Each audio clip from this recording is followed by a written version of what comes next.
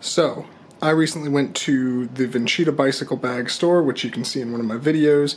I got a couple of bags, including this little, they call it the boomerang bag, which is fine. I also got this thing. I don't remember what their cute little name is for it. It's a trunk bag. It sits right on your bike rack. And it's pretty clever because the thing about the Brompton is that it needs to be able to fold up and roll along on these wheels. And so when that happens, the bag can't be sitting up here. So the bag has to be very quickly and easily removable and very quickly and easily reattached. In that interest, they've got this design, which is pretty clever. This German company Click Fix. So they're buying those, putting them on their bag. I think that makes a lot of sense. It can grab the stock Brompton rack, let go of it very quickly. Problem is, I don't have a stock Brompton rack. I barely have what can be described as a rack in any meaningful sense at all. This is less of like a luggage rack. It's basically just designed to support these wheels at the back so that you can roll it a little more stably. That presents a bit of a problem because these rails are just barely wide enough to clear the wheel, and consequently they're far too narrow for this to grab onto. Why did I buy a bag knowing that it wouldn't actually grab onto my bicycle? Well, that's because I think I can build a different attachment mechanism that will make it work. If we look inside the bag here, and I apologize for the lighting, you can see that there's a rigid plastic plate that forms the structural bottom of the bag. It has these little plastic nubbins inside that have screws going through the base, and then a padded false bottom here that keeps those from grinding onto anything that you might want or having anything like rattle against that hard plastic. This is really good because it means that there's an existing hard mount point going through the bag that I can use to model my own bracket on the bottom of this thing. Now this is a really nice, this is frankly an amazing piece of engineering and design. So there's no way that I can design something that's this versatile, this strong, this adjustable. But what I can do is better, because I'm not trying to design a bracket that is adjustable on multiple axes and can hold on to 70%, 90% of the racks on the market. I just need a bracket that can hold on to my rack. That's really, I think, one of the main benefits of 3D printing as a process that you have available, is that you can make stuff that isn't one size fits all. And when it's not one size fits all, we don't have to have the strength that allows for these crazy sliding rails and these really strong springs that'll hold with just these two clips onto your rack. We can do something that's a lot more primitive and a lot more tailor-made to this, and so the potential loss of material strength won't matter at all.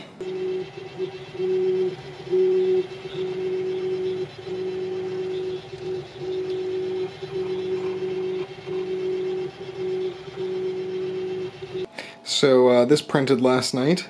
This is a prototype of the sort of basic attachment point that I'm going to try to make work for the rack, and it almost fits. It's almost perfect.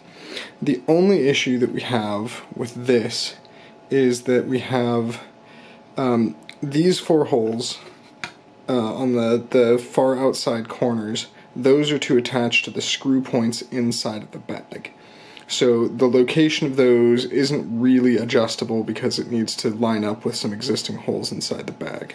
We're constrained in the back by the fact that we have these wheels back here on this axle extender, which helps it to make the whole thing more stable in shopping cart mode. and the attachment points are getting in the way of the mount points for the bag. Here's the second draft of the rack attachment point, and the good news is that it no longer interferes with the attachment points back here for this axle extender. The bad news is that we've run into the sort of next issue, which is that it's making contact with the fender underneath. So, once again, I don't have to print the full thickness of the previous print because we know where our clearances are and everything like that. So, all we have to look at is the fact that this does indeed clear that fender because we've got a lot less thickness on this central portion. So here's one of the cams, and the idea is that the rails lie in those channels, and then when this is pivoted out to the side, you can pull it off, and it that's gonna have to probably be fixed, but then it locks the rail in place. You can see that forms a nice little circular path. I think I'm going to have to redesign this cam a little bit. The axis of rotation should be as close as I can get it to the rail that it's trying to lock onto, so that there's the as small as possible of a torque moment that's kind of flexing it outward like that. We don't want that happening. We've got our main block, our 4 cams, and 4 little washer things to go on the inside. Well, there she is, bolted securely to the underside of the bag. It's looking great. I think it's going to work good. If we look inside here, I've got these little domed standoffs or domed spacers that ensure that it's not going to be jabbing, those bolts aren't going to be jabbing up into the bottom of anything that's put in the bag. Whoops, not quite. The best laid plans of mice, men, and me often need a second revision. So, this is, I think, the final draft. I've been using this for a couple of weeks now, and it's great. And what's great about it is that instead of having to operate every individual cam, you only have to make one movement on each side, similar to the original design where they had those 2 levers that would lock in from the sides. So both of these cams on this side are actuated by this lever arm. If you just push right there, locks it in place. Do the same thing on the other side. That locks in both rails really effectively.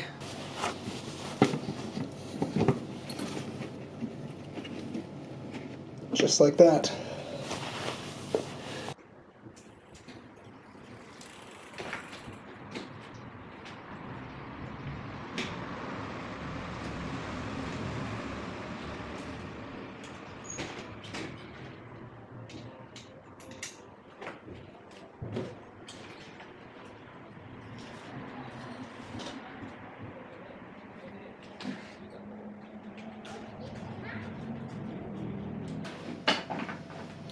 So that's the bag project.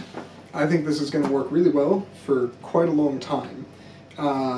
It's printed out of PETG with carbon fiber infill, which makes it really nice and stiff, as well as very temperature and UV resistant, both of which are pretty important for something that's likely to be used outside on a regular basis.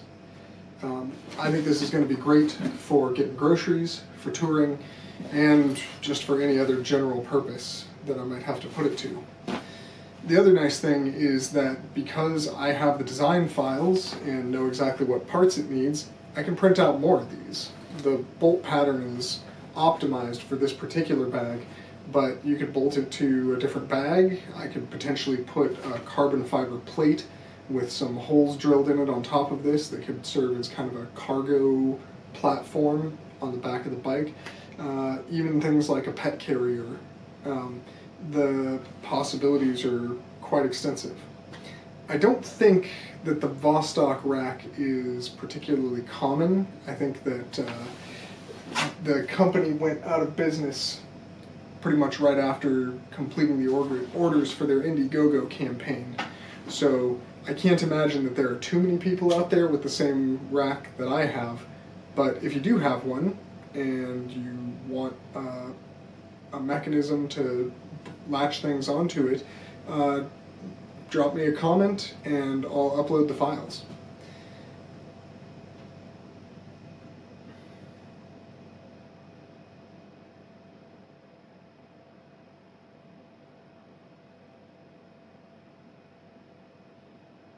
Alright everyone, thanks so much for watching. I'll see you next time.